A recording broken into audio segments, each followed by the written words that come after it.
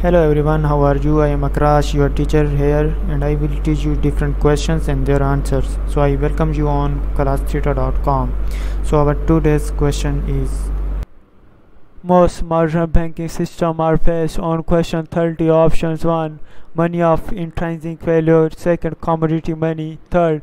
100% reserves. 4. Fractional reserves. And the answer of the question is most modern banking systems are based on 4. Fractional reserves.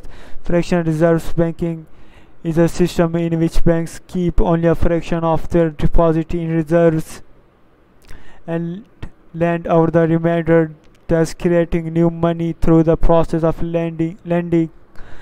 This system allows banks to expand the money supply and facilitate economic activity beyond the amount of physical currency held in reserves.